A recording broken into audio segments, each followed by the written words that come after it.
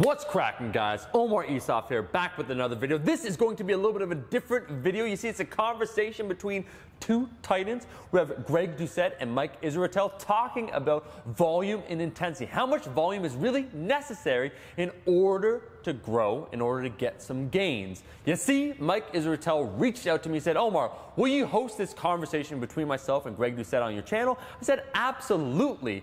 Greg Doucette recently started his YouTube channel. He's been posting training content. He is someone who is an accomplished bodybuilder and powerlifter. Mike Israetel, you guys probably know from my channel. He has a PhD in sports physiology. He's also the co-founder of Renaissance Periodization. These two individuals are going to be having a conversation. I serve as the moderator in what you're about to see concerning, once again, like I said before, volume and intensity as it relates to training, as it relates to hypertrophy. And I think this is going to be illuminating for a lot of individuals. If you enjoy this conversation, check out their social media. I'm going to link it in the description. If you found it informative, hilarious, or like I said, potentially illuminating, like the video and leave a comment below. I'm not going to keep the intro long. Let's get the conversation started. Well, guys, welcome back to another video. This video is going to be a little bit different. We have two guests on the channel today. Today for a conversation all about volume. We have Greg Doucette, who is an accomplished bodybuilder and powerlifter. I'm going to let each of you introduce yourselves. And then we also have Mike Israetel, who has a PhD in sports physiology and is co-founder of Renaissance Periodization.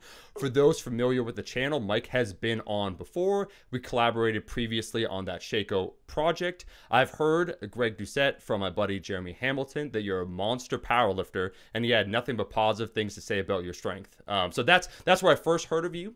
And then recently you started YouTube. You've been posting content. Greg, why don't you introduce yourself? Because I'd rather have you, go over your accolades. Okay, so yeah. I've been a bodybuilder for like 25 years, powerlifter for the same amount of time. I've done like 70 powerlifting meets, and I've done 58 bodybuilding contests. 42 of the bodybuilding contests I did natural, so I trained natural for just over 20 years. Then I got into the performance enhancing side of things and did all the different supplements, abused supplements, and now I'm more into the health aspect because of old, and so I've downsized, switched to classic physique, so I'm on HRT. And yeah, so basically I'm a little bit diverse. I coach for a living. I coach people on powerlifting and bodybuilding. Excellent. Thank you. Mike? Yeah, I mostly run a G for P site of myself. That's where I first heard of you. Yeah, I remember you were one of the guys that sent me a lot of money all the time for no reason. It was worth it. It was all worth it, wasn't it? So, Dr. Mike Israetel, I'm the chief sports scientist at Renaissance Periodization, a company I helped co-found about 6 years back. I have a PhD in sport physiology and performance, which is the science of taking good athletes and making them better. I have worked in a variety of capacities in that regard. I've been a professor for a very long time, and I have been head sport nutrition consultant for the U.S. Olympic Training Site in Johnson City, Tennessee for weightlifting and cycling. And I have trained myself haphazardly for 21 years now. And I used to compete in powerlifting with limited success. I now compete in bodybuilding with also limited success. But I'm not so unjacked and been training for a while. And also, I'm actually pretty decent at Brazilian Jiu-Jitsu. Yeah. I'm a professional grappler and a purple belt under the Migliarese brothers and Josh Vogel in Balance, Philadelphia. Love it. Well, I think to start off this conversation, what we're going to do is I'll ask a question, and then I might direct it to one individual, and then there'll be a time to respond. I'm going to give each of you as much time as necessary. I'd say probably for any answer, 5 minutes would be the max, but obviously there'll be no interruptions. We're going to have a civil conversation. For those that were unaware, recently there was just a few videos put out concerning volume. How much volume is too much? There's one I'm going to link at the backstory in the description that Mike made a video. It was on a podcast. Mike, what is that podcast? I do want to shout it out. It's Yes, so it's the lifting dermatologist, Stephen DeVos. DeVos. He's got a ton of great stuff. I would absolutely give his YouTube a visit. And he's got really awesome forums on Facebook about like HRT and hormone replacement and all this other stuff. He's a medical doctor, so that's the kind of guy you want to go to for that sort of thing. So big shout out to him for actually making sort of the back of this whole thing happen, where he sort of connected all this. So yeah. Definitely. So I'm going to also link that video. I'm going to link his channel. Greg then made a follow-up video talking all about volume. Before we go into this conversation about training, I think we should all agree on a few basics if we can.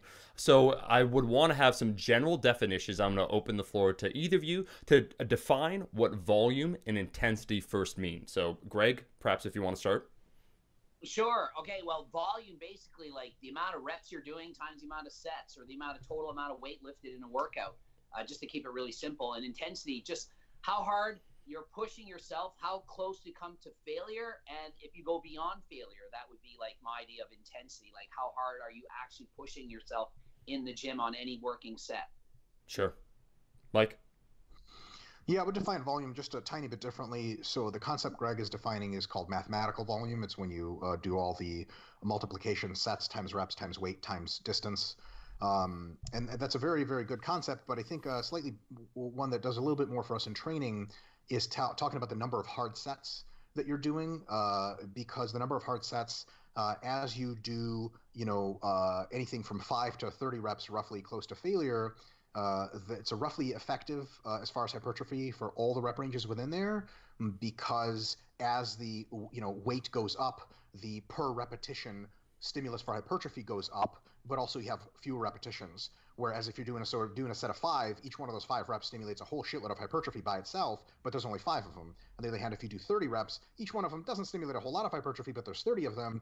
You get all that addition together, and it basically yields roughly the same amount of hypertrophy magnitude. So it's super easy to compare programs. We don't have to do all the math of like, oh, well, how many reps and sets did you do, and carry all the equations out. We just do how many hard sets did you do, for this session or for this body part for this week.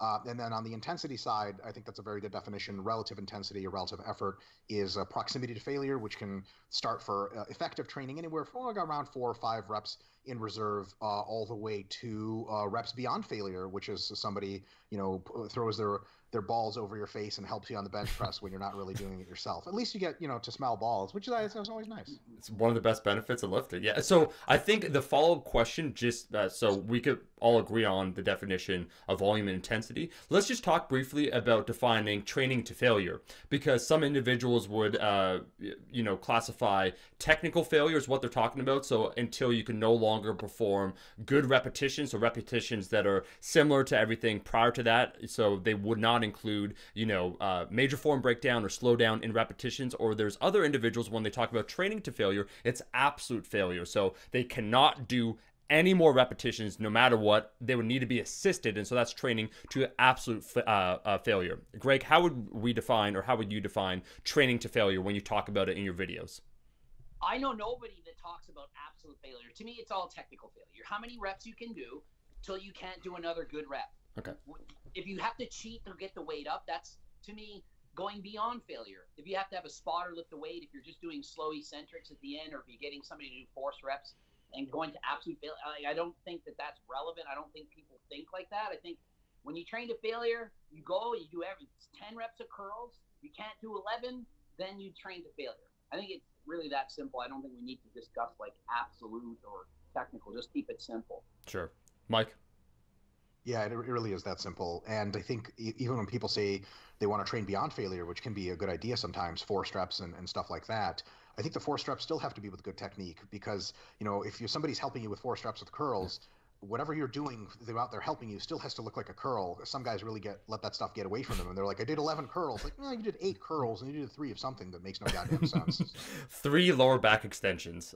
Now, I don't mean to correct you guys, and my goal is going to be just to be the moderator asking the questions. But one thing I should say, because both of you have been in the iron game for quite some time, is you perhaps both have never or have not been to a university gym lately, where when I was in a university gym, they don't do, Greg, technical failure. Some of these cats, they go to absolute failure. I'm talking getting pinned. When I went to university, I had to rescue at least 3 kids, just bar pinned to their chest, quiet as a mouse, because they don't want to embarrass, because the girls are doing cardio upstairs, and they're just absolutely pinned. So it's always funny who we're talking about, I suppose, where people, we spoke off air, Greg, about the audience being 25 to 34, that there is a whole classification of individuals that probably take training to failure too seriously, or the literal definition as opposed to our working definition that we have.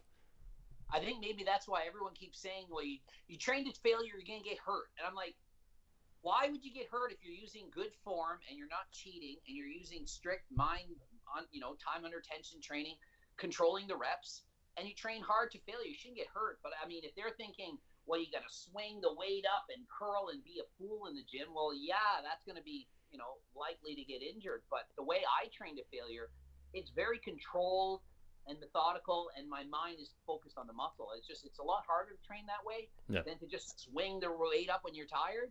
But, I don't think it's dangerous to train to failure. Sure. Okay. And let's then maybe open the floor up now to the actual conversation on volume, now that we've defined volume, intensity, and training to failure, and we agree upon that. How do we determine optimal training volume for an individual? Greg, I'll start with you, and then I'll ask Mike the same question. Okay, well, I think it really depends on how often you're training each muscle. And, back in the old days, everyone seemed to do, one body part a week, like chest on Monday, arms on Tuesday, and legs and so on. And I think nowadays the people are catching up and knowing that they should train each body part more than once a week. For example, twice a week, maybe even 3 times a week. So if you're doing legs every Monday's leg day, you're going to have to do a lot more volume than if you split it up over, say, 2 different workouts. So even myself, when I was younger, I've tried the 7-day split, the 6-day, the 5-day. Now I do a 3-day split. So I train my whole body every 3 days, and then I repeat it again. So in the week, I'm training my whole body twice. But on any given day, I'm only doing half as much volume as I would have on that one day when I'm training one body part a week. And I find it's a lot better that way. You don't have to sit in the gym over and over again when you're exhausted and keep going. So by splitting up the workout into 2, the volume can be a lot lower. Now, for beginners, they don't need a lot of volume at all. It's like they can look at the weights and grow. They literally can just walk in, do nothing almost, and grow. Like if you've never trained before and you walk in and you could do a set of 20 with a weight of the bench press and you stop at 5, you're going to grow because it's more stimulus than you've had prior. But if you're an advanced lifter like me with, 34 years training experience, I can't just go in and train with a low amount of volume or a low amount of intensity. I have to work for it. So that's basically what I see. As you get more experience, you need more volume. Gotcha. And so that was kind of training frequency, saying that you train the body parts 2 times a week. What then, Greg, would be the working sets? For an individual that's training 2 times a week, what would they do? What would be the rough range for, their legs or their chest? How then would it split down further from there? Well, everyone's different. Some body parts can handle more volume. So, for example, for myself, my shoulders, I feel like I can do 20 sets and just handle it more. But my legs, if I do 4 hard sets of hamstring curls, that is a lot for me. But other people, they don't, I don't know, they can handle more. So it's really hard to determine what body part can handle what volume. So what I do is I look at how much soreness are you experiencing. Are you getting delayed onset muscle soreness, or are you recovering fine? You feel good? So when I get a client, I start coaching them, I get them to go really low on the intensity. I'm always like, look, don't train as hard as you think you need to train. Now, it sounds like the opposite advice of what I give, which is to train harder. But when I have somebody hire me and they're spending a lot of money, they're already the kind of person that trains hard. So I kind of have to hold them back. And then every week they can go harder and harder, more volume and more volume. But basically, as a general rule of thumb, I do about 8 sets on average for a body part. Except back, I'll do more, but the back, I find it's there's different muscles in the back versus quads, 8 sets, or chest, 8 sets. I find that's about the right amount. Biceps, triceps, things like that. But for back, I'll do more, but that's about it. 8 sets twice a week, and I find that plenty. And I mean, I do train hard, so I don't need crazy amount of volume. Okay. Yeah. So it's 8 sets per session, which adds up 2 times a week to about 16 sets. Yeah. Gotcha. That would be about average for most of my body parts, with the exception of the back, and I do more for my shoulders. Yeah. Okay. And then the last question for you before we go on to Mike, you said in a video, and I want you to explain it because I'm honestly going to just butcher it. A volume rule, it's a 10% rule. So you do a certain weight and then you go 10% down. Can you explain that, Greg? Kind of the origins, how many exercises you do that for? Am I saying that correctly? Yeah. Yeah. So basically origin. So going back about 25 years to training methods, exercise physiology, this pertained to basically anaerobic training. So it could have been swimming, or like Mike used to do cycling coaching. I used to be a cyclist as well. So like, let's take wattage. Like if you're doing 5 sets of 500 watts for a minute with say 2 minutes rest between, if you can't put out that 500 watts, you've lost more than 10%. So you just take out the zero of any kind of if it's 500, take out the 0, 50, 500 minus 50, 450. If you can't do that, then you're done. So applying it to weightlifting, for example, or whatever, lifting weights, if I'm doing a set of lat pull downs and I'm using 100 pounds for sets of 10, and say your program says to do 5 sets of 10, if you can't do the 10 reps and then you lower the weight to 90 and you still can't do the 10 reps, then you've done too much. Like, you're done. That's it. So rather than complete the 5 sets, it's smarter to stop, because then I feel like you're just overtraining. You probably push too hard. But if you're on an easy program, you could probably do 5 sets of 10 with no problem. If you're keeping 5 reps in reserve, 5 sets of 10 is easy, but I never train that way. Even on a deload week, I don't train that easy. So, you know, for me, if I'm losing that much strength, I'm done. On a deadlift, I might do, say, 600 pounds for 10 reps. I do 1 to 2 sets max, because I lose so much strength after a very hard set to failure that I'm going to lose 10% strength after doing 2 sets. So I don't do 5 hard sets of deadlifts, 5 hard sets of squats. Way too much, way too intense, way too much taxing on the body, and I just couldn't recover from that. Even at my level of experience, even with anabolics, it's just too much. Last question then, would you say that it kind of scales down where as you get stronger, Greg? So an individual that maybe is doing 300 pounds on the deadlift for, you know, a set of 10, if that's their relative 80% of their 1 rep max, they maybe might be able to do 3 sets or 4 sets. But as you get stronger and stronger, so 500 pounds is now your 80%, or 600 pounds and you're doing it for sets of 10. Do you feel that, or no? Is it about the same, consistent? No, it wouldn't. To me, strength is relative. Like 600 pounds for 10 is easy for me, but for someone else, 300 for 10 might be hard for them. Right. So it doesn't matter how much you're lifting. It's more how much experience do you have, and what percent of your 1 rep max is it? Okay. So for me, I can lift like 90% of my 1 rep max for 15 reps on a deadlift. It's just weird that I have that muscular endurance, but I did like break the Guinness record of, you know, for sumo deadlift reps in a minute. So I have very good muscular endurance versus my strength isn't so good. I'm not really good at a 1 rep max. So it depends on that, but it depends on your experience. But a novice lifter or somebody that joins the gym, they're not going to be pushing to failure like that. They're not going to go hard. They don't have the ability to recruit all those muscle fibers. They're just new to the sport, new to the exercise.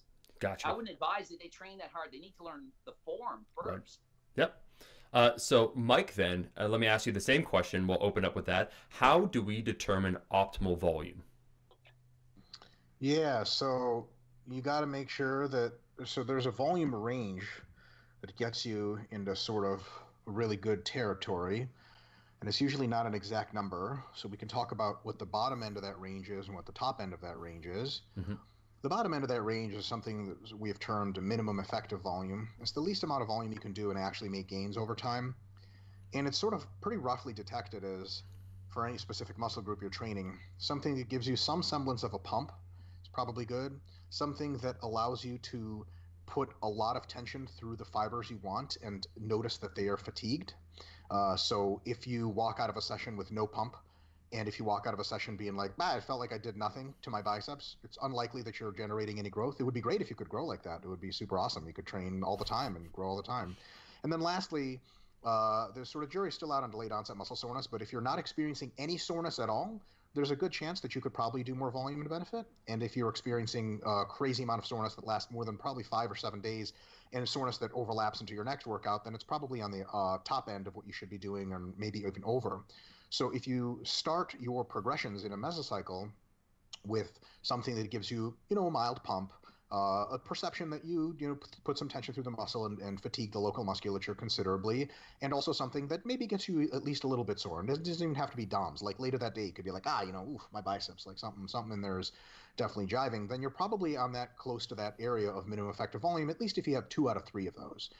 And then the top end of what is good for hypertrophy is what you can recover from, and that's a very simple mathematical question of whatever rep strength you had in one session of, let's say, chest on Monday, next Monday, or even the Thursday if you train twice a week, are you recovered enough to at least match your normal strength levels? So for example, if you do 50 sets of bench on Monday, and you used to be able to bench, let's say incline you have on Thursday, flat bench on Monday. Normally you could incline 135 pounds for a set of 10, max.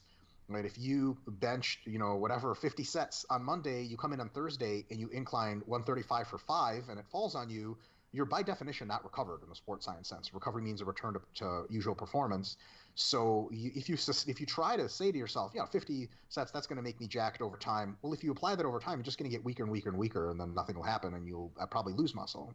So the top end is, can you do a certain workout, a certain high volume, and still recover enough to have another productive workout after that, and after that, and after that? So that's your maximum recoverable volume. There's a big range between those two, and most individuals that are intermediate, so beginners, as Greg pointed out, they can do one set per session and probably get a really good amount of hypertrophy.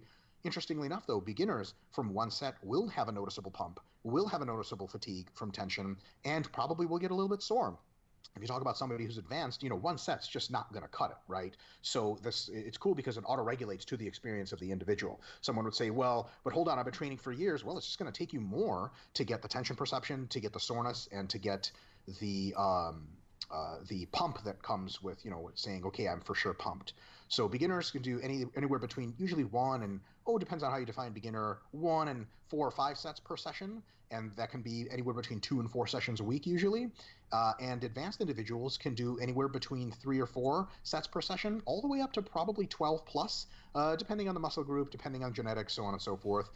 There has been at least one review of the literature by James Krieger that showed that in a bunch of studies on beginners and intermediates, mostly intermediates, right around 8 sets per session was pretty close to optimal.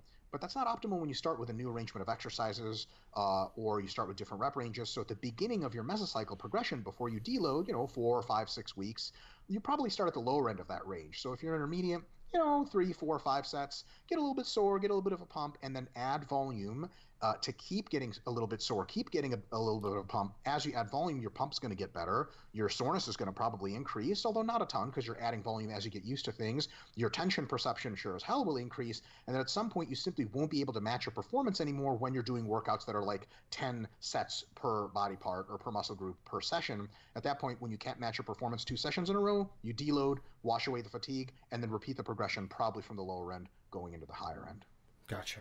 Okay, Can now I ask you a question just about that? Just a quick, so basically, Mike, so if I was to do a mesocycle and started, are you suggesting that maybe I should do like a lower amount of, like say me, I'm doing 8 sets. Would I be better off to lower that to say 4 or 5 and then add the volume during each week? Or should I just decrease the intensity at the start and keep those 8 sets? So if I'm doing 8 sets now, would it be better on a new mesocycle to start with less volume and then kind of work the volume up, or just start at the same volume but just lower the intensity? So it's probably some combination of both. You're going to reduce the number of sets you do, and you're going to get further away from failure. So at the beginning of a mesocycle, you might train with 3 or 4 reps in reserve, and maybe do 4 or 5 sets, and then you slowly add in weight, add in sets, until to get you to match your performance or exceed it, you actually need to go all the way to failure in probably your last week or 2, and that'll be at 8 or 9 sets or something like that. Although I will say more advanced individuals, their minimum effective volume goes up over time, and their maximum recoverable stops going up after a while, and the window starts to get really narrow.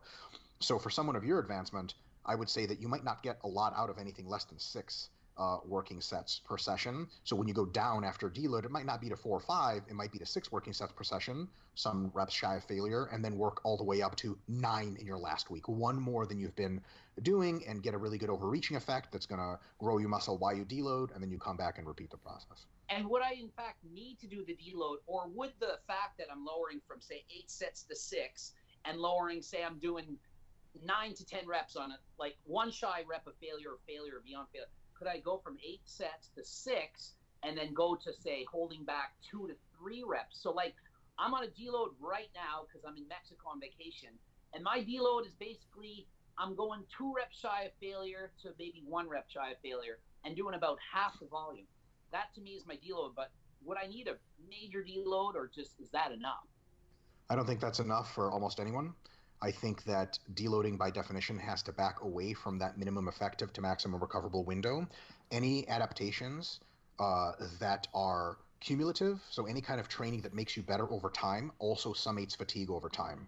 So if your deload actually has to drop the optimal amount of fatigue, it needs to be non-stimulative, which means it needs to be way out of range of what you normally do, so that you feel like kind of a piece of shit at the end of the week. Your training energy's back up to crazy, you're psychotic about training again, and you've dropped a lot of fatigue. I don't think backing off a little bit is a sustainable idea in most cases. And is it mostly to like get the mind, like, so when I use a deload, I get sick so often. I don't really plan deloads because I get pneumonia often. I've been always a sickly kid growing up, asthma. So usually I do a deload. I just get sick so often. I'm just like, okay, I'm taking a week off because I have pneumonia type thing, or just going through the motions. But like, I'm doing a deload on vacation. Is it to get my mind back into it? Because like, I train so hard all the time that sometimes I just like, I can't train to failure. I just can't. So to back off and hold back 1 or 2 reps, I feel like that's deload. Like, it's so easy to go 2 reps shy of failure. To me, that's training so easy. Sure. I have 2 ideas about that. One is I think that maybe one of the reasons that you get sick so often is that you don't purposefully deload. If you don't deload for long enough, you will get sick because your entire body's physiology starts to not be able to catch up recovery-wise, and that makes you more likely to contract infections and various other things. Your immune system absolutely dips at very, very high levels of fatigue. So perhaps if you proactively deloaded when it was time to back off a little bit, maybe you wouldn't get as sick. And this has been pretty well established in the literature. That you do get sick and deload anyway, it's good. It handles both things at the same time. Not the best way to spend a deload. But I have another proposition. I think that when you no longer feel like training hard, you should get on the YouTube. There's this guy named Greg Doucette, and he yells at you to train harder. And I think maybe you should take his advice and just yell a lot. Stop being a pussy, Greg. I gotta take that advice. exactly. Gotta tell yourself, yeah. You know, you're contradicting yourself. You got to yell at all times. The where you said about the I'm training so hard in my immune system. I did consider that, but like, for example, my twin brother, he almost died of pneumonia twice. And we've been sickly our whole lives. Like, I was a school teacher for 11 years, and I used to have to call in sick. Like, I just got sick all the time, even as a kid. That's before training with weights. It's before taking antibiotics. Because some people are like, you just get sick all the time because you're on that testosterone. You know what I mean? Like, so that's backwards. I don't think that is the case. I just believe that I've always been sick. I think get sick way less now than I used to. Yeah, I think if you have an immune system that is relatively compromised at various times, I think that's an even better argument for you backing off on training more than you have been, because Omar might not get sick a whole lot. So if he overreaches on training, nothing happens. He just feels like shit for a while. But because you're so susceptible to being sick, perhaps it's even better advice for you to take it a little bit, pedal off, foot off the pedal a little bit more often, proactively. There's also a lot of research nowadays that's been showing that if you push the pedal for, roughly 3/4 of the year, however much you want to split it up, let's say 3 weeks on, 1 week off, that 1 week off is not a week of regression. It's a week in which you drop a lot of fatigue that makes your other 3 weeks of training in the future better. And in addition to that, any muscle loss or fitness loss you might have had is completely counteracted by the repriming effect, the resensitization effect, and probably more than completely counteracted. So you get either equivalent gains or best gains. So they have a couple studies where they have one group trained the entire time for like 6 months, and another group take like 2 or 3 week breaks 3 times during that time. And I mean nothing, no training at all. It's worse than a deload. And at the end of the study, the 2 groups had the identical gains in muscularity and strength. So you could look at it like group number 1 trained really hard for no added benefit. Like, somebody could ask you in week number 5 that you're at the gym grinding, even though you're super fatigued, be like, hey, what are you accomplishing right now? And you would have to honestly tell them, if you were familiar with literature, like, nothing. I'm a fucking idiot. I'm just here for my own, I don't know. I just been compelled. I'm just addicted to weights. So I think a lot of people, I mean, all of us, let's be honest, we're all addicted to lifting weights. Why the fuck we do this so much? And it just, have to pull away the crack pipe, so to speak, every now and again. So just to make a point, I think Mike's information is really good. I think it applies more to someone like me, somebody who's really advanced and knows what they're doing, as opposed to the average guy that I see in the gym, that if they hit a bunch of deloads and stuff, when I look around, everyone's training on deload week. Nobody's actually training hard. But 95% of people are holding so far back that they're not getting gains.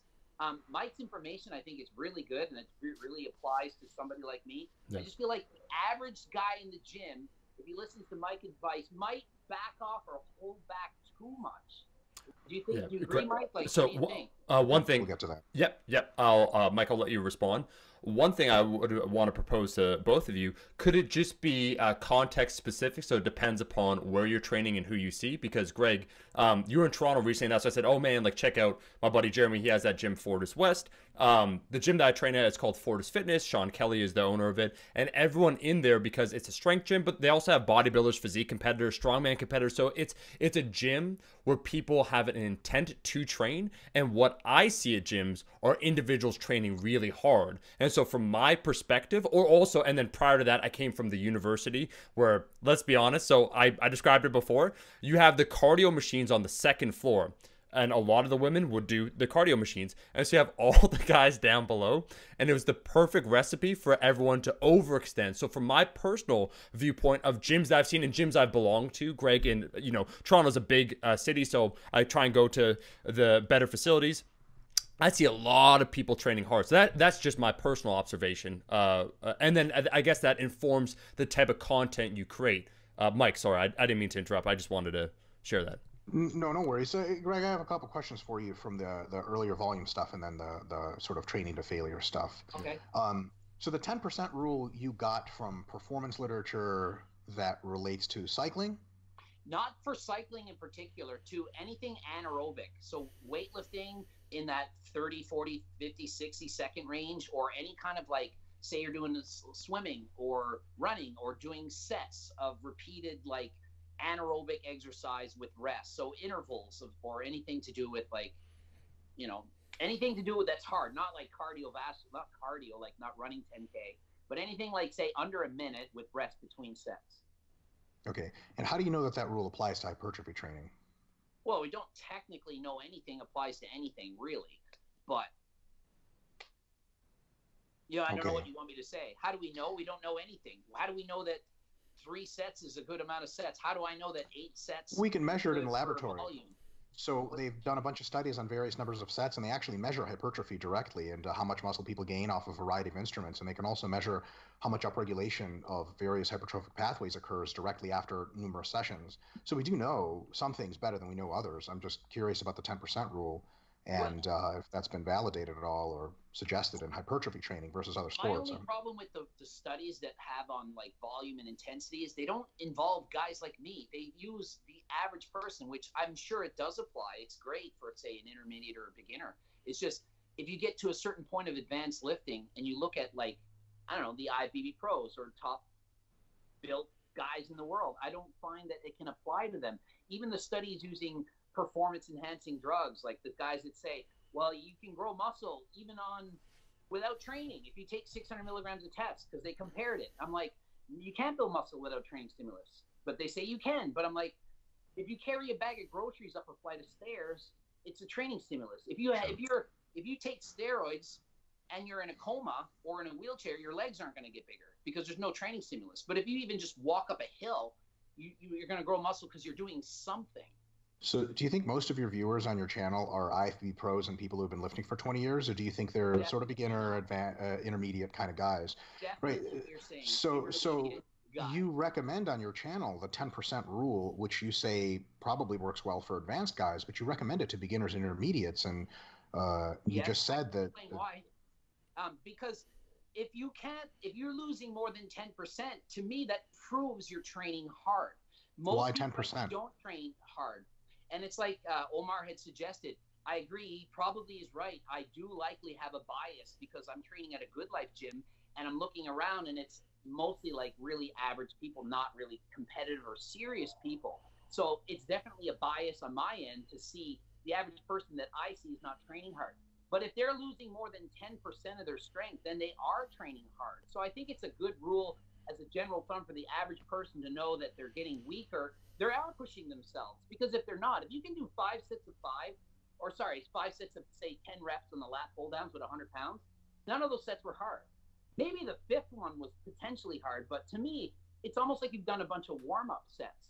So I like to suggest people to train harder only because perhaps of my bias of seeing that people aren't training hard enough, which maybe it's wrong. It's biased towards who I see myself.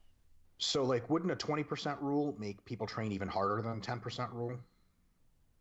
it would maybe potentially get them to train too hard. Because if I lost 20% off my strength, I mean, the only way I would lose that much is if I'm resting not enough. Like if I only rest a minute after a hard set of deadlifts, then yeah, I'm going to be down 20%. But if I'm resting appropriately, that 20%, that's going to be a lot. That's going to be too much training.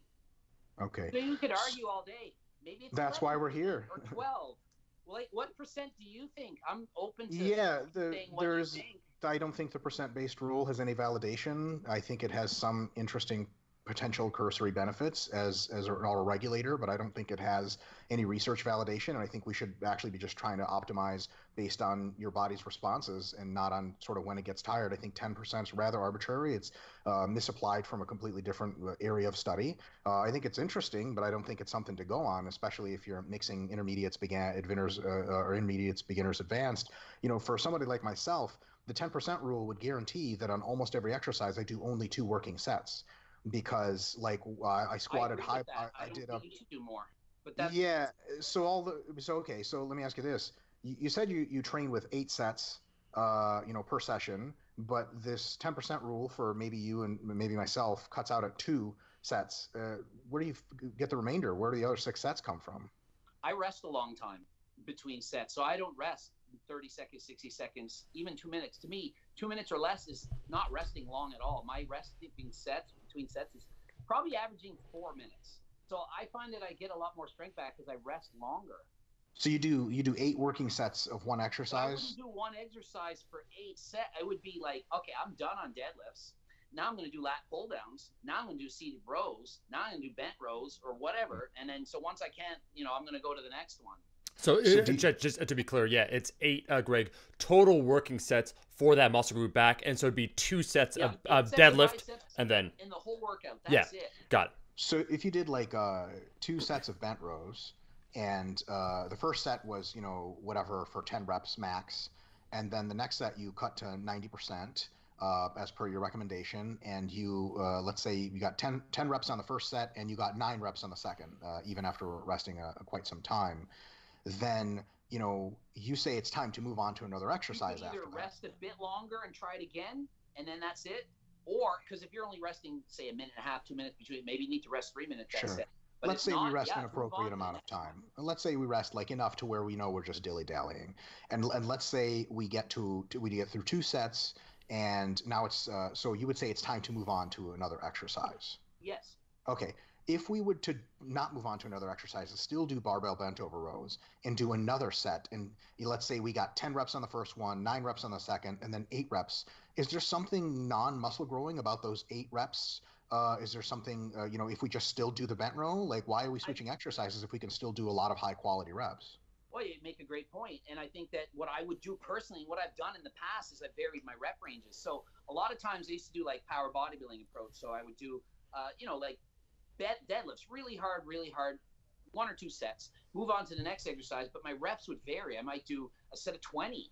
I might do something completely different so that. But that violates your set. But that.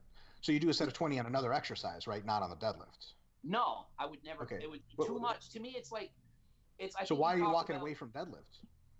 Because it's too much. I wouldn't be able to recover and do it the next workout. It would be overtraining, is I guess. Based on the 10% rule. Overtraining based on the 10% rule, sure. Okay, this is why I'm saying 10%.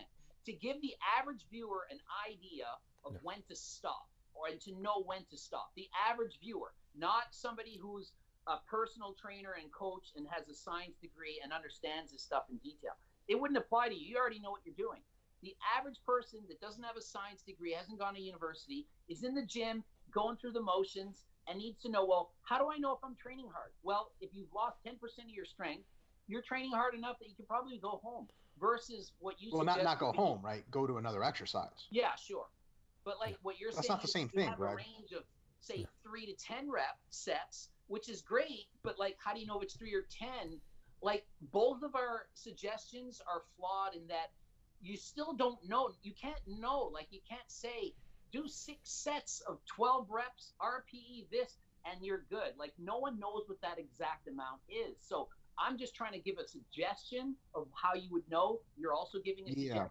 And so pick the one you like. Mine seems to be based on proxy indicators for hypertrophy, the pump, perception of tension in the muscle, the amount of fatigue and soreness and performance. Yours seems to be based on the 10% number, and I just, one of those might be more precise than the other, and one of those might auto-regulate better to an individual over time than the other. See, the average person, when you said what you just said, doesn't understand that. Like when you're saying, do you feel the tension in the muscle? Like the average person doesn't know, am I still feeling my biceps when I do the curl? Or like they don't know. But the average person isn't training hard enough. Now, do you think the person that listens to your channel, do you think the person that listens to your channel is the average person, or is that someone that sought you out because they know what you're talking about training and probably knows a little bit about training and cares enough about it to figure out how their biceps work? I mean, they're watching 30-minute long YouTube videos. Don't know. I would say half of them are morons. Okay, you seem to have an interesting, very low opinion of your viewership. Do they know that? It's like this. I'm a moron with technology. You guys saw how hard it was for me to even figure out Skype. I know nothing. I admittedly am an idiot on certain things. I'm good at other things. I'm good with math. But like, I don't think the average person understands what really feeling sore is, or judging how close to failure they've got, or how many sets they should do. They don't know. They want to know, but they don't. And the average person that watches my channel wants to be entertained. They don't want to be bored. They want to learn a little bit, but at the same time, they want to not be bored in what I'm saying. So I'm giving good information that will help them. And at the same time, it's not hard to listen to. And I'm trying to speak at about a grade 9 level. So like when we're teaching the average adult, if you speak to them at like grade 9 vocabulary and whatnot, they can usually grasp what you're saying.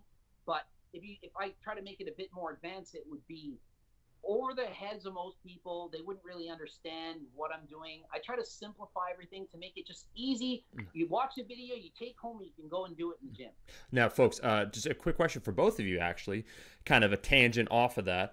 Would you both agree perhaps that lifters in general aren't a monolith, meaning that, my experience, just anecdotal observations of who I see in my gym might represent a portion of the population? Greg, you go to Good Life, and I know Good Life. We have Good Lives in Toronto, where that's more, let's say, the regular population who are not really fitness oriented. It's more a byproduct where they just want their wife to love them again or whatnot. They want to lose 20 pounds. They're on the, let's say on the dedication level, they're on the lower spectrum. But yes. Would we all agree here maybe that lifters aren't a monolith and there's varying degrees of dedication, the fitness IQ of people, like how much content they've been watching? Kind of maybe as Mike said, someone watches your video, Greg, 30 minutes. That's probably not the person at your Good Life. At the same time, there are those people that maybe they're watching none of them are watching this video right now, that go to the gym that you go to that probably need some of the information you're saying. Would you guys just generally agree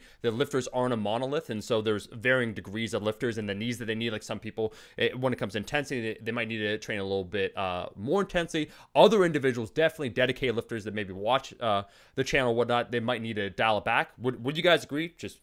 I want to open it up. Absolutely. Yeah. I would say that the kinds of lifters more likely to view Greg's content are the kinds that are already going to failure all the time, having the bench drop on them. They like to be yelled at. They like to go hardcore and super all out. And I think they're the kind of folks that could benefit maybe more from some more intelligent advice that tells them how hard to go, maybe not all the time maxing out, and when to pull back, and how to structure their programs in a way that is sustainable for long-term gains. I think that people, it's almost like a preaching to the choir effect. The kind of people that'll stick around for a video when you yell at them and tell them they're pussies and they need to train harder, are the people that probably pride themselves on training pretty hard already, and they sort of nod in agreement, like, yeah, tell them, Greg, these fucking clowns out here not training hard enough. From my experience, the kind of demographic that we're talking about, a lot of college students and folks out of, in high school and just out of high school, they're the guys that are getting stapled with everything. They're the guys round back pulling to failure all the time.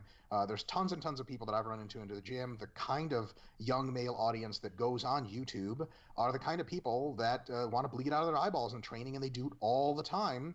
And then when a gentleman like Greg over here tells them that they're still not training harder, then they're sort of challenge accepted and they try to go harder still. I don't think that those folks benefit very much from going harder, and I can actually cite a couple of things.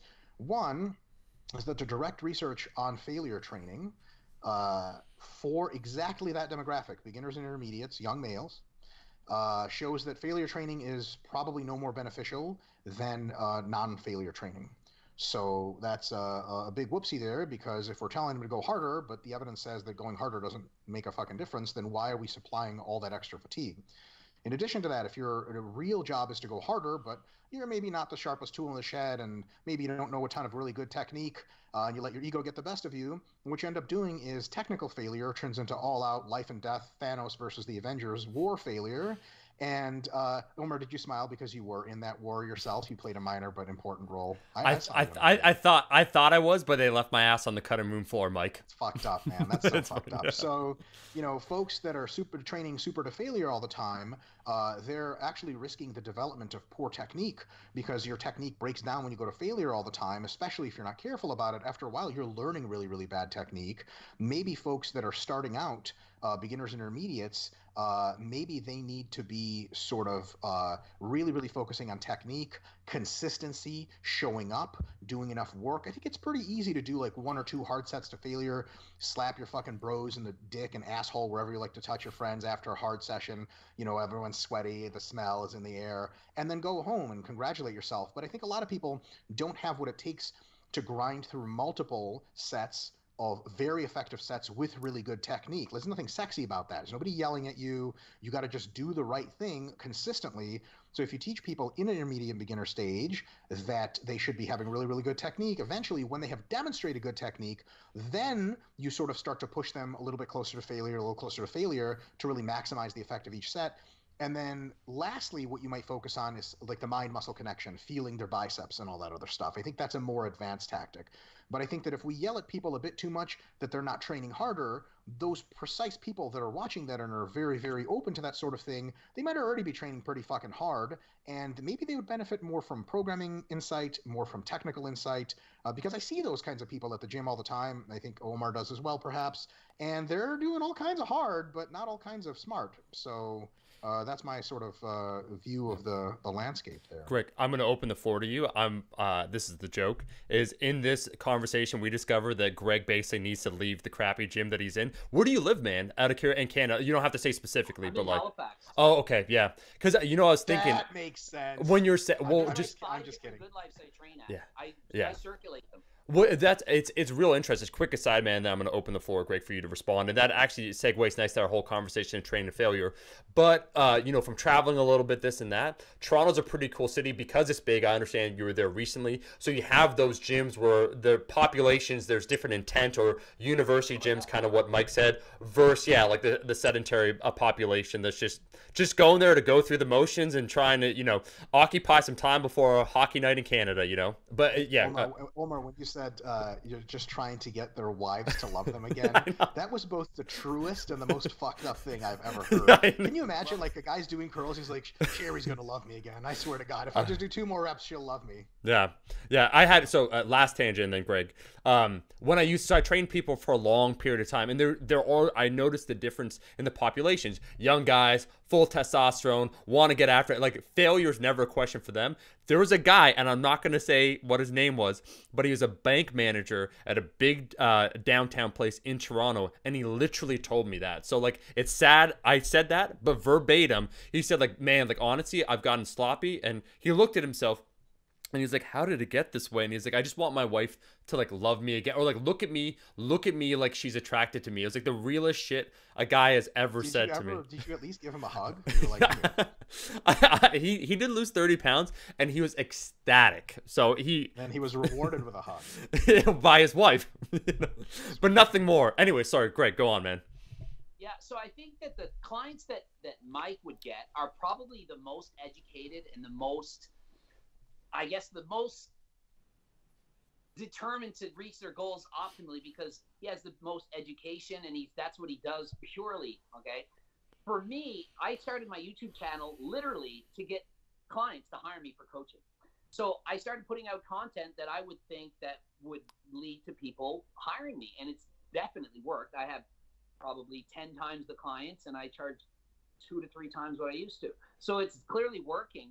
And I mean, I can only go by the feedback I'm getting, but I get 400 to 600 messages a day, and the messages are, the next time I go to the gym and I'm going to train, I'm going to think about working harder. I'm going to think about what I eat, and I'm going to think I don't need to eat this special boring food. I can eat French toast, and I can eat popcorn, and I can have a normal life, and I can go to the movies, and I can enjoy myself. Because like I'm a pro bodybuilder, but I live a normal life. Like I'm here on Mexico and I'm training, I'm doing an interview on and it's a simple thing. And I think people get overwrapped into too much science behind training, and just like go and work out, enjoy yourself, train a little bit harder if you're not training hard. But there is that 5% of people who are they're already training hard. And when the clients write me in, and I have a 35 question questionnaire, they write everything, they give me all their information. I write them back and I'm like, you need to back off. You are one of the 5% that are just going. And I have to hold them back and reel them in. So I'm not like just everyone needs to train harder. Come on. No, I'm not like that. I go. You literally say that on your channel. The advice. So, okay? Greg, what you're saying, Greg, there's a difference between what you say on YouTube to a general audience or to attract attention, and then your actual coaching is what you're saying. If you saw my training plans, it's like so much focused on time under tension, strict training, just being involved in the set, leaving your ego at the door. Stop going crazy. Stop lifting too much weight. Everyone is training too freaking stupid. And I'm like, you need to just lower the weight. Everyone that hires me are like, wow, I had to lower all my weights by 30%. I feel so weak. I'm like, you're not weaker. You're training stricter. You haven't lost strength. You're now training appropriately. And the results are, wow, I'm getting so much more results now because I'm actually training hard the right way, not just banging out 10 reps in 10 seconds as fast as they could. It's 10 slower reps, not getting injured. So it's like, yeah, I think that a lot of people there's a misperception. Like, I'm just out to insult everybody. But if you see me in person, it's different. I just have no tact. My girlfriend thinks I'm like, what does she call it? I forget. Something.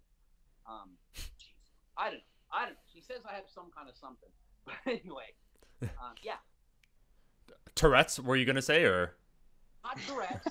Omar goes through all the psychiatric disorders he knows. Like, let's see here. Because I just thought you like outbursting. Asperger's. That's what she says I have. And my twin. She's like, you're high functioning Asperger's. My twin is a genius, like IQ, like, redonkulous, he's smarter than me, but like, yeah. So that's what she says. I just spit it out. I've always spoken the truth. People hated me all the time. I've always spoken this way. And then I start a YouTube channel, and all of a sudden people like it. And I'm like, man, 5 years ago I said the same exact thing, and no one liked it. Right. Just weird how you do it on YouTube, and now it's all of a sudden it works. So when you talk to your clients, you have a much more intelligent, nuanced approach, focusing on the specifics, emphasizing technique, quality sessions, the feel, etc.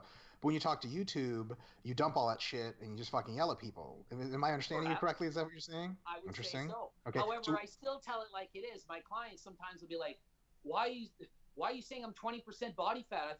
I'm like, because you're 20% body fat. I'm not like, I don't hold back. I still tell it like it is. But like, I'm not exactly the same. Do you think your clients get a slightly higher level of advice, better kind of advice than the people on YouTube, or is it the same kind of advice? I don't know. YouTube is just like, I want people to hire me for coaching. Whatever, if they benefit from it. I think that my information on nutrition is better than my information on training personally, because I think that I've done so many shows and I've dieted and I've been able to maintain a leaner body fat percentage. I know a lot about nutrition and what works for people. I've coached so many people for so many years. The training, I think I know a fair bit of what I'm doing. I don't have a PhD, but I do have my master's degree in kinesiology, so it's not like I know nothing. But I do think that I'm even better suited for a diet on how to maintain a leaner physique. I think Mike is more advanced in terms of his knowledge on training and definitely has more research than I do. We all have our strengths and our weaknesses. I wouldn't know anything about diet. Every single thing. What's that? That was a deadpan joke. I said I wouldn't know anything about dieting. Oh, you probably do. I mean, do you say you competed in bodybuilding? Yes. Then I'm sure you know a lot. And if you have a PhD, you're obviously going to study and research, and you're going to care about your physique, and you're going to learn. Anyone that's really passionate about something that's smart is going to learn the things they need to be the best they can be.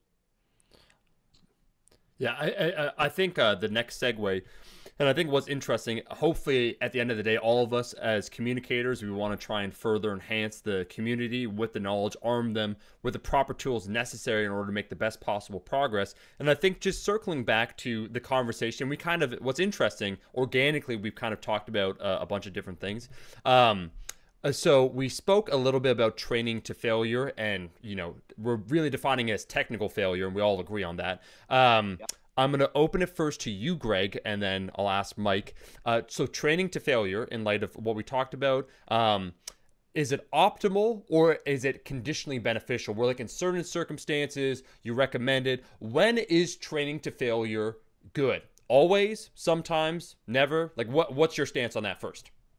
Okay, I think that Yep. I'll start by saying, when is it not? So it's not good when you're a beginner, when you're just starting out, if you've just come back from injury, if you've had a layoff for a while, if you're starting a new program or a new exercise, or like when people hire me, they've been training a certain way for so long, and then I have this new thing, and it's always way higher reps. So my average rep range would be 15 on a set. So most people who hire me are doing, I would say, 5 to 10 reps and going fast. So their time under tension is usually 20 seconds or less. My average is going to be 30 plus seconds. So I'm like, you don't want to train to failure. So it's literally in the notes. Do not train to failure. Hold back. Leave 3 reps in the tank when you start. Do not push yourself to the limits. I am very specific on that because it's too much. That is for beginners, intermediates, or advanced. So if an IFBB Pro bodybuilding super champ, 300-pound monster of strength hired me, I'm going to back them off and train them this way. So I think that's how you start. Now, when is it needed? Once you aren't sore anymore, if you haven't made any progress, like you've been 6 months and you haven't gained 1 pound of muscle, it's been 6 months, you haven't gained any strength, ask yourself, are you training hard? Are you pushing yourself? Because I see a lot of people who aren't, and they could benefit from that. The more years you have in training, the more results you're going to get. And it just depends. Are you recovering? You have to look at, are you sore? Are you getting the soreness? For myself, if I just changed my training completely and never trained to failure anymore, I would feel like maybe I have to do double the volume just to get the amount of because you can go either hard or you can do a lot of volume. You can't do both. You can't do 20 sets to failure. So if I had to lower my volume, I'm going to just have to train completely differently and do double the volume and hold back 2 or 3 reps. Why can't you do 20 sets to failure? I would be way overtrained. I'd have to go from training my whole body twice a week to doing a bro split and doing it once a week. And it would be I'd only get 52 times to grow versus 104 by training twice a week. Like the saying goes, stimulate, don't annihilate. I really do believe in that. I feel like this. If you're here on the chart and you train, as soon as you train, your strength, it goes right down. Then your body starts recovering. Hopefully it goes higher than that previous zone, and then you can train again, and you continue to get that slope, and then over time, you're going up. If you do it 104 times a year, I feel that's better than if you do it 52 times a year. You don't want to take a sledgehammer and break down the wall and then have to repair it completely. You want to take a little hammer and tap the wall and then just put some cement over it and it'll heal up faster. Okay, that's my theory on training. I don't want to kill it. I want to do enough to damage it so that it can recover. When I go and train chest and 3 or 4 days later I train chest again, I have no soreness at all. I don't have any soreness in my legs, none. 3 or 4 days, I never am sore when I'm training the next session. If I was, I'd be like, I trained too hard. So when I coach clients, I'm like, how sore were you the next workout? Are you still sore? How sore? Oh my God, back off, dude. You need to slow it down. You're training too hard. Well, I was 1 rep shy of failure. Well, then it's too much. Back it off. Start lower. Mike. So the direct research on training to failure has shown that it's not clearly beneficial or possibly not beneficial at all. But that research has also very, very heavily implied that any set of training to failure gives you much more fatigue, both local fatigue and systemic fatigue. So if we're doing 3 sets in a workout of, let's say, chest machine, chest press, we have a choice to do them all out failure or not, 2 reps in reserve or 1 rep in reserve. If we do them with all out failure, we get a certain bit of growth out of that, plenty. and then we get a ton of fatigue because failure training is really fatiguing. And that fatigue carries over to the next workout, so on and so forth. It lingers, it's cumulative. If we do the same 3 sets, but with 1 or 2 reps shy of failure, we get essentially statistically an undifferentiable amount of growth, same growth, but we get just a much less fatigue. So if that's really the case, which it seems to be from all the science and certainly from all of my personal experience, if I can leverage that at all, which I think it counts for very little, but it's worth something. Why are we going to failure all the time? Why is failure such a big goal? Why are we yelling at people to train harder? As sort of, if we know they're training at least 3 reps in reserve, shouldn't we be yelling at them to train smarter? Because the harder just seems to give us more fatigue and not actually any better results. So, and this is research precisely on the beginners and intermediates to whom you address on your channel. What do you think about that? Well, I definitely agree with you that the intermediates and beginners are going to benefit from what you're saying. I think that they're not training that hard, and they're probably training maybe some of them to 3 reps shy of failure, which would be some growth. And I agree with you that there's more systemic, like, what's the word here? Fatigue. You're going to be more fatigued by going to failure or beyond than holding back a little bit. But basically, the research, I mean, I don't know. I don't know any research that's been done on, like, advanced people with 20 years lifting. Well, Greg, we're not talking about advanced people. We're talking about beginners and intermediates. Okay, so these are the people who you give advice to. I don't think that they do need to train to failure that hard. I don't think. I just think they need to train harder than they are on average. How do you know how hard they're training? Because, okay, this is my bias. Because I'm at Good Life and I'm looking around and I'm like, that guy could have done 10 more reps. His last rep was easier than my first rep. That's do you think the people at your Good Life? I got you. Do you think the people at your Good Life are representative of your YouTube audience? I mean, are they males, 25 to 34 years old? Aren't they mostly like housewives and people who just want them, to have love in their families again, as Omar said? No, Greg, you're new also to YouTube, right? Right, you're new to YouTube, and so you're discovering. Has it been a year, man? Like, how long have you been on YouTube? I had 6,000 subs 6 months ago, and now I have 168,000. Yeah, so I haven't actually. You might be right.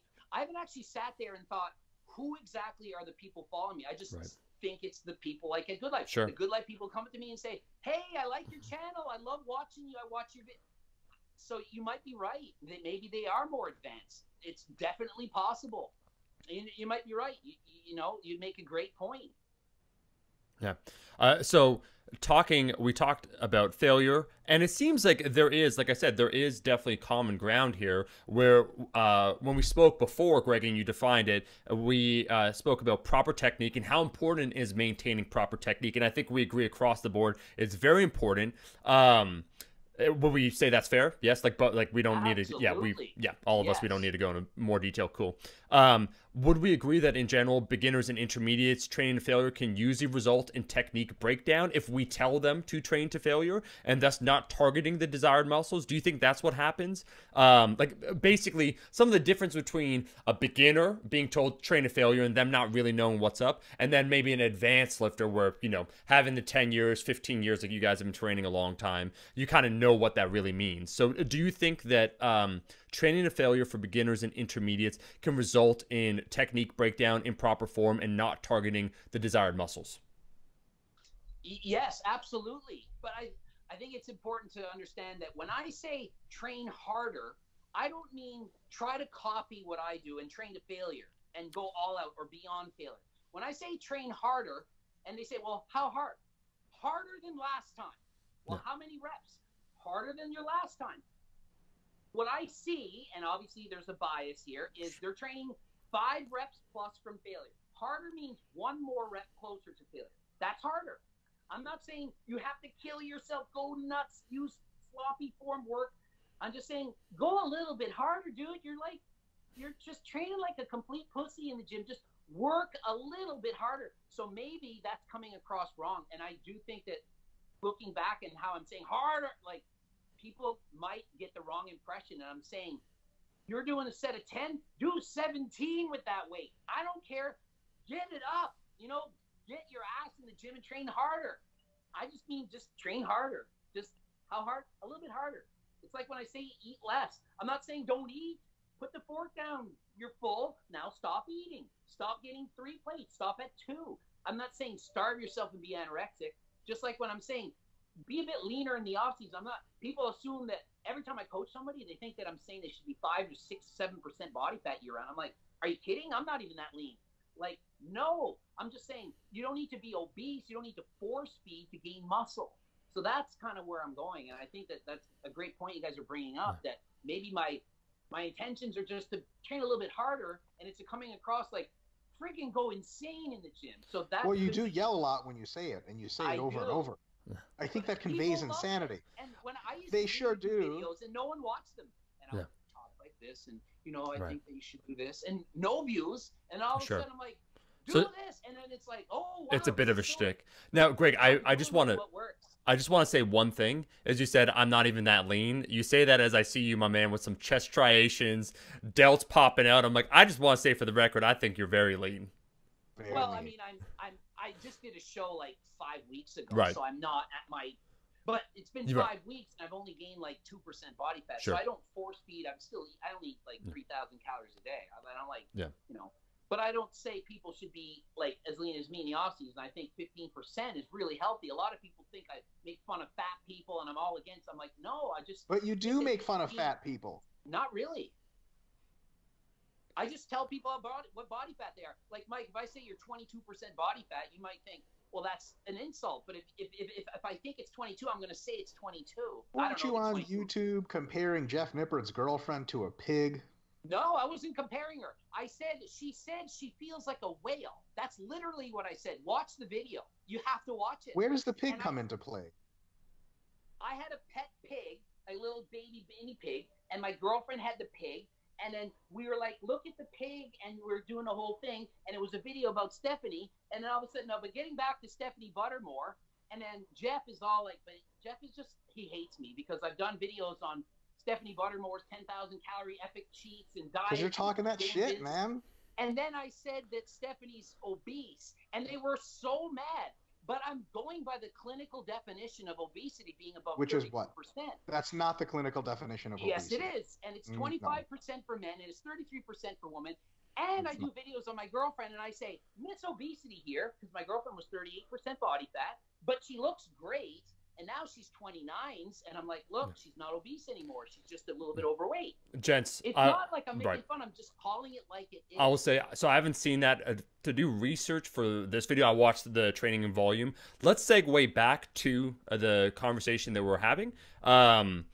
I think it would probably be pertinent at this time to try and define, Mike, the stimulus to fatigue ratio that you spoke about in a previous video. You're kind of explaining, fatigue kind of accumulates more and more, and it sort of gets the benefits of training to failure are kind of geometric, but fatigue accumulates exponentially. Can you just define that stimulus to fatigue ratio for me, man? Yeah, absolutely. So basically, anytime you train, actually, can you hold on one sec? Yeah. God damn it, my Skype is onto some bullshit. Okay, and I click on it, and nothing happens. My fear. Yeah. I would be able to fix anything because I know nothing. That's share screen. It's not full screen. So let me. Nope. Still does the same thing. Sorry, one sec, guys. I'm sorry, Omar. You might have to cut out this part. Oh, no worries. Yeah. I'll put it this way. It's been about an hour. We'll probably chat for another 10, 15 minutes. Sure. No one minds. Plus, I really want to go to the beach. My girlfriend's like sitting there waiting for me. Yeah. So stimulus to fatigue ratio is, so anytime you go into the gym, you want to create a stimulus, and the stimulus is what causes muscle growth. So that's why we're in the gym. But unfortunately, every unit of stimulus comes with some unit of fatigue that you have to accept. Like deadlifts make you more jacked, but also they fuck you up. So the thing is with, it's not actually a linear relationship at every relative intensity, or so RIR. It's not a linear relationship at every volume or for every individual. It's not that you always pay the same relative fatigue cost for the stimulus. So if you get 1 unit of stimulus, you get 1 unit of fatigue. If you get 5 units of stimulus, you get 5 units of fatigue. That's actually not true. Stimulus and fatigue change slightly independently of one another. So some exercises might really beat you up, might really get you fatigued, but just don't get you all that more muscular. Thus, their fatigue would be high, but their stimulus wouldn't be so high. So the ratio of stimulus to fatigue would be suboptimal compared to other exercises. This is pertinent to failure training because training all the way to failure, in most cases, has a very bad stimulus to fatigue ratio because it's plenty stimulative. It's very good for muscle growth, but the fatigue is exponentially higher. And thus, it just, if you say like, hey, what are we doing today? We're training all out to failure, and you do that over and over and over, the net balance of how much stimulus you're getting is, decent amount, but the fatigue you're getting is, first of all, cumulative, and second of all, vast. So you're just going to have to deload more frequently. You have to back off more frequently. You're at a higher injury risk more often, and fatigue also is part of sort of a milieu of catabolic processes, including the secretion of cortisol. So if you have a very high level of fatigue, your cortisol levels are higher. Cortisol makes you, unfortunately, makes you probably fatter, and this certainly degrades your strength and muscularity and so on and so forth, and interferes with the training process and actually making you jacked. So the stimulus to fatigue ratio is kind of something to give some thought. If you think training all the way to failure and training super hard is always a good idea, you got to train hard enough for sure, and you got to train enough of that hard enough training. So your sets on average 2 reps in reserve, and you just have to do enough sets to sum up enough stimulus. But usually if you do 2 reps in reserve set, in most cases, doing more of those sets is a better stimulus and lower fatigue than doing just a few sets of training all the way to failure. So low volume, super high to failure programs like HIIT training, for example, unfortunately, they don't seem to cause as much hypertrophy as they cause fatigue. So I think we have to be aware of that, and it's a bit of a nuance that is sort of keeps us from being super committed to training to failure. It's one of the reasons I'm against HIIT cardio for weight loss. Everyone's like, HIIT cardio is the best for losing fat. But I'm like, it's too much. It's too tough. If you're doing legs and then you're going to go and run or do bike intervals, HIIT, I just think it's too much. You can't recover from it. And even in my own, I apply what he just said. I back off on, like back in the day when I could squat before hip surgeries and stuff, I had to stop squatting and deadlifting before a bodybuilding show because it just was too much. It was just putting me in the hole too far. I just couldn't recover. So I had to take that out so that I could get through the workouts, like doing the lat pull downs and stuff to grow the muscle, because I just couldn't recover enough from doing the deadlifts and my hard workouts and trying to do cardio in a calorie deficit. It was just too much. So do you think the folks that you're telling to train harder and harder and harder, do you think they ever run into stimulus to fatigue ratio problems by going super close to failure? I would say 5%, just a guess. 5% of people, yes. I think for the most part, for most people in the gym, don't train hard enough and would never have to worry about a stimulus fatigue ratio. But I agree with everything you said. I do. I just don't think that most people train that hard. So you think most of your viewers train their average set, they have more than 3 or 4 reps in the tank with technical perfection left over? You think they're stopping that far short? 3 or 4 the average, but I think probably half of them, yes. Probably the other half probably train within 3 to 4 reps of failure. But I think so they're training hard enough. Really way back. I don't think that that's close enough to failure to get enough of the growth. I think. What would you say about we're like 1 to 2 reps shy of failure is probably the good zone of training to get a lot of stimulus for muscle growth without being overly taxing to put you in the hole that deep. And what fraction of your viewership do you think trains 1 to 2 reps from failure? I would say 10% as a guess, but I honestly, this is a good point you're making, because I haven't really sat and considered who exactly is my audience. I know that my average viewer is 25 to 34. The second biggest group is 44 to 50 something. My smallest group is like 17 under. It's like 0.8%. Yeah. So it's mostly 24 to 50 something is mostly who I'm watching me. And you've experienced people who hire me, the average age is probably 45. Yeah. Just because they have to have the income to to be able to afford the coaching. So, but most of my clients are on HRT. They're 50 pounds overweight. They want to lose some weight. 5 to 10% of my clients are what I would consider advanced level lifters that want to compete in a bodybuilding show. 90 to 95%. Their goal is to lose 20 to 50 pounds and kind of like get to 15% body fat. Yeah, I was just going to say quick, sorry, Mike, that, so you're also saying, Greg, because you've experienced explosive growth recently with the channel, you're still kind of discovering who your demographic is, because it's been so recent, this explosion, yeah? Yeah, I really hadn't thought, and it's such a great point. Like, I'm learning here as I'm talking to you guys, that's really good points. I never really sat and considered, who are these people? How hard... Never thought of it. Just looked at the gym and said, that must be who's following me, because that's who says hi to me at the gym. And I do get the private messages saying, I'm going to try to work out harder. I went too heavy, low reps. Most of the people who write me, I find they're doing too lower reps. Most people that want to build muscle, I think in their head they think they need to go low rep, 5 reps build muscle. And if you do sets of 15, that's just tone. That's for girls or something. And when I was younger, when I was 10 years old, I followed a wider split training program. It was sets of 6 reps. I didn't know better. I'm 10 years old training with my dad. And then as I got older, I was like, geez, you do sets of 10? Isn't that too many to grow muscle? I didn't know. I was like 17 years old getting ready for a bodybuilding show. And as I got older, my reps kept going up, and the reps were slowing down. I got smarter. I left my ego at the door. I stopped caring about impressing everyone how much I can lift, and more just like trying to get hypertrophy. Sorry, Mike. So Jeff Nippard and almost all of his communications on YouTube and articles he's written and so on and so forth, he says that, you know, he trains and he recommends training between 3 reps in reserve on the easier side and actual technical failure on the harder side on occasion. So sort of roughly between there, we could say the average is 1 to 2 reps shy of failure. You use Jeff Nippard as an example in your video of someone who doesn't train hard enough. Doesn't the research say that an average of 1 to 2 reps shy of failure is hard enough and might even be optimal? If Jeff trained 1 to 2 reps of failure, I would absolutely make a video saying, I was totally wrong. Jeff trains hard. He does. I was an idiot. I'm a moron. But unfortunately, I've never watched Jeff do a set of deadlifts within 5 reps of failure, ever. So He's deadlifts are not the... Deadlift, 405 for 5. Well, so that's when he's powerlifting though, right? Because he also lifts for strength, and you know you typically don't go to failure in powerlifting because that leads to all sorts of really nasty stimulus to fatigue. I don't understand that. You could maybe explain that. Like when I coached powerlifting, we all trained to failure every single time. That's just high though, and it's only one hard set. Yeah, that's just I would say that's not an optimal way to coach powerlifters. I think powerlifting should be done people to be like all-time world record holders. Well, I am an all-time world record holder. Sure, you have excellent genetics. Is it just great genetics? I mean, it probably is mostly that. I would say that somebody like Chad Wesley Smith or Max Ada, who train with reps in reserve, have 10 times the number of world record holders that most anyone has. People, but that is, I mean, it's true.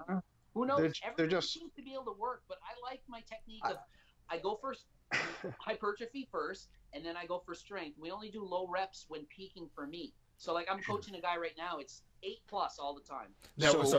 One thing, Mike, sorry, buddy, is I was going to say that what both of you might not be aware of, just quickly, in defense, I'm coming to defense of my boy Jeff, who I like, and I think he has excellent content. I know he has, so he's actually a former Canadian record holder in powerlifting in the IPF, Greg. Junior? I think he was a junior, but what I was going to say is that I don't know how transparent Jeff has been about this, and you know, maybe I'll cut this, but I know he had, you know, just some setbacks, like injury setbacks. So in particular, when we see him on the deadlift and on the squat, the RP might seem lower, but on the bench press and movements that he's able to push, like I trained with him in Toronto, he does push the intensity, and we were training, you know, to let's say like an RP 7, 8, 2 reps, 3 reps left in the tank is what we were doing. But I think if you cited the deadlift, I'm not sure who did, that probably he's keeping overall the intensity lower due to injuries. Just a quick aside. Yeah. So Jeff, when he trains for hypertrophy, trains from 3 to 0 reps in the tank. And what we're talking about is hypertrophy. Strength is a totally different discussion. Sure. But thank you for that insight, Omar. I actually didn't know that. So, you know, and Jeff has plenty of videos of himself training, and, you know, some folks have actually trained with Jeff.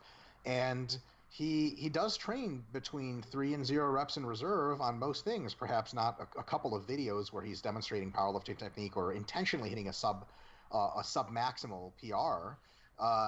So, you know, based on that information, I mean, Greg, would you still say that Jeff doesn't train hard enough?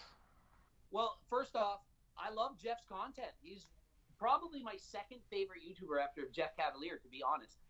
He doesn't like me, obviously, but I still like his content, and I've learned a lot from his videos. Yeah, but you think he's a pussy. I think he trains like a pussy. Doesn't mean I don't like him. How do you know that? You like off one deadlift video?